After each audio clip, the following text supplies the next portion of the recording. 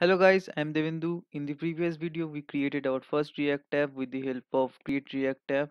This Create React tab provides us lots of files and folders. So in this video, we will discuss about the files and folder structure of the React. Before starting this video, I wanted to tell you there's another way to initialize our React tab, and this is just about the create a new React tab section, and it's called add React to the website. So in this method, we need to follow some steps like this. But if you use this method to initialize our app, so you need to create this folder and file structure all up by your own, and it is not the actual optimum way to initialize any React app. So everybody prefers to initialize React app with the help of Create React app. So if you get a brief idea about initializing React app, so let's talk about the folder structure of the React. The Create React app gives us three folders, and this is node modules, public and src. And if you see in the node modules, it is actually a complex folder structure. You can see there's folder, and inside the folder there's also folder and some files. The node modules folder actually saves all of the dependencies that we need to initialize our React app.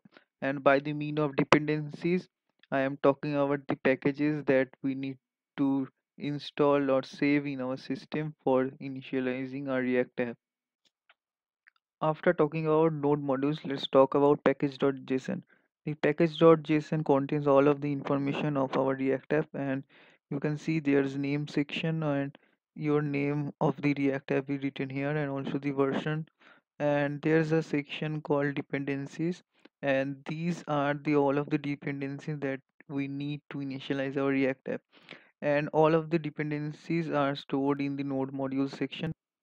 This folder and files are actually a part of these dependencies, and the dependencies can also have its own dependencies. So the node modules section become quite complex.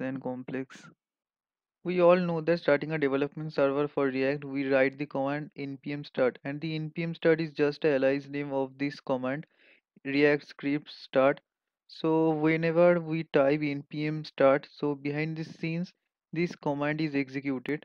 So if I open a terminal and rewrite this script, so I am rewrite this script to mkdir, just hello, and this is the actual command for the creating a folder called hello. So then I save this file and write npm start. This will create a folder in this section. So just wait, and just you can see this command actually runs this command behind the scenes and creating a new folder called hello. So just change this to the previous command called react script start and close the terminal. Just like start, we have also build, test and eject, and we will see the use of this command later of this course. And there's also some different types of things that we don't need to actually worry about. So just keep this part. The package log JSON is also similar to packages.json, and but it is used for the production purpose. If you know Git, then you will realize what is the git ignore file and what is readme.md file. So if you don't know Git, just don't need to worry about this. Git ignore file and readme file is used for Git and GitHub. So you can ignore this thing. I'm just deleting the hello folder. It is not need to be there. After that, I would like to explain the public folder. And in the public folder, we have the index.html file, and this is the one and only index.html file in our entire React application. And these are actually the metadata of our website, and there's attached actually the icon, and this is here, and the manifest.json, and this is here, and also this is the icon, and if you can see this is actually the React icon. And in the below there's a very important div with the id of root. Our whole React application is actually rendered inside the div.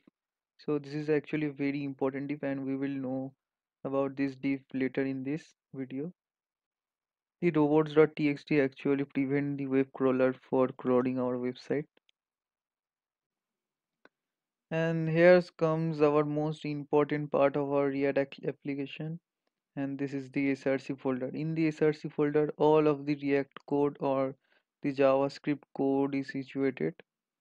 And if I go to the index.js, and this is actually the entry point of our React.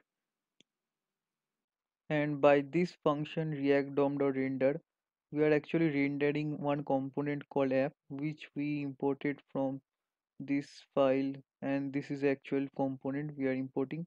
Dot slash is represent that this file is actually present in this directory, in the same directory as the index.js is situated. So this file is this component is actually the app.js component, and this is the actual component. We will discuss about component later, but just see, this is our actually component, and the app.css is the css of this component, and we can separate the css of index.css and app.css separately. So we will discuss this later. And app test.js is for the testing purpose, we don't need it right now. And also this is another thing, we don't need this thing right now.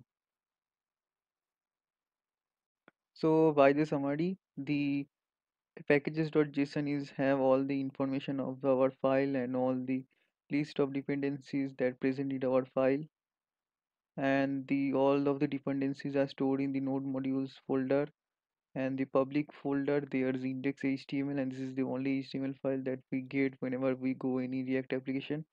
And this is the div which has the ID of root, and this root is actually accessed by the index.js file in the src folder. And we are rendering our whole React app in the root folder, sorry, the root div. And we will discuss about the react dom.render file more into the next video. And the app.js is the actual the component of our React, and this is just HTML looking syntax, is not HTML, this is called JSX. We will discuss this later. And that's all, I think that's all for everything for the React application. So if you still have any doubts regarding the folder structure and what is the purpose of this file and folder, then please comment it down and I will reply those comments as soon as possible. And kindly like this video and subscribe to my channel. So see you in the next video. Bye bye.